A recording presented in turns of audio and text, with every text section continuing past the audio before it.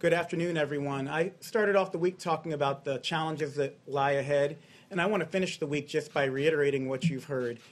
Mitigation works. It definitively and quantitatively is working, and I want to say thank you to America for your efforts to help flatten the curve and to save lives.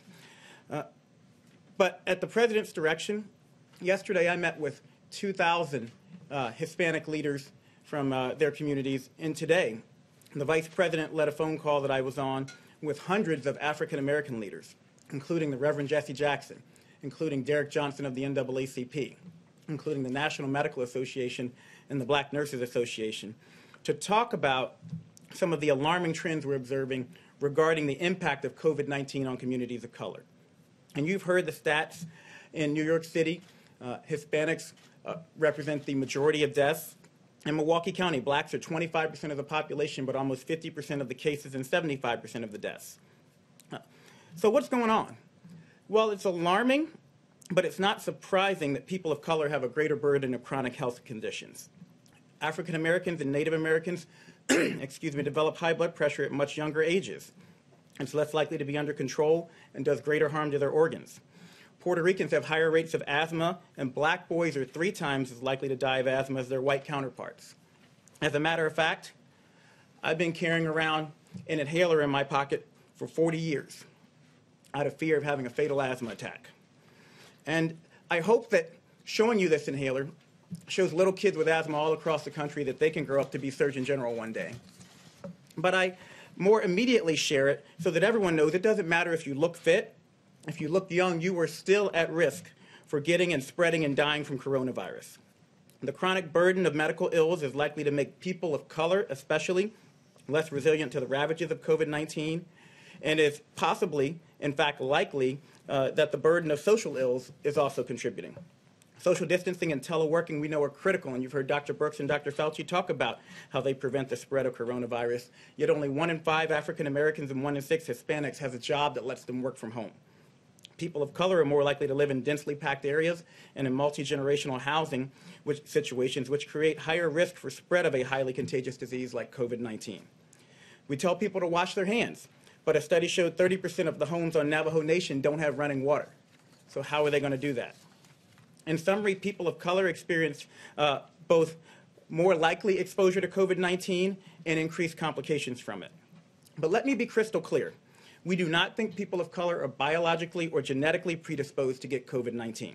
There is nothing inherently wrong with you, but they are socially predisposed to coronavirus exposure and to have a higher incidence of the very diseases that put you at risk for severe complications of coronavirus.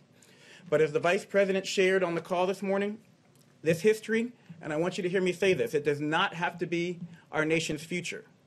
We're taking steps now in the midst of the COVID-19 pandemic to reach, protect, and strengthen all communities impacted by this disease, and especially our communities of color.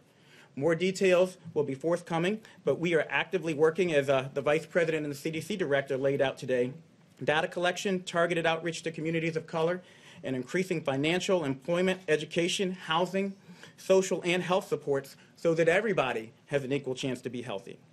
And I want to close by saying that while your state and local health departments and those of us in public service are working day and night to help stop the spread of COVID-19 and to protect you regardless of your color, your creed, or your geography, I need you to know you are not helpless. And it's even more important that in communities of color, we adhere to the task force guidelines to slow the spread. Stay at home if possible. If you must go out, maintain 6 feet of distance between you and everyone else, and wear a mask if you're going to be within 6 feet of others. Wash your hands more often than you ever dreamed possible. Avoid alcohol, tobacco, and drugs. And call your friends and family. Check in on your mother. She wants to hear from you right now. And speaking of mothers, we need you to do this, if not for yourself, then for your abuela. Do it for your granddaddy. Do it for your big mama. Do it for your pop-pop. We need you to understand, especially in communities of color, we need you to step up and help stop the spread so that we can protect those who are most vulnerable. This epidemic is a tragedy, but it will be all the more tragic if we fail to recognize and address the disproportionate impact of COVID-19 and an array of other diseases and risk factors on communities of color. The task force and this administration are determined not to let that happen. The president, the vice president has said we will not let that happen.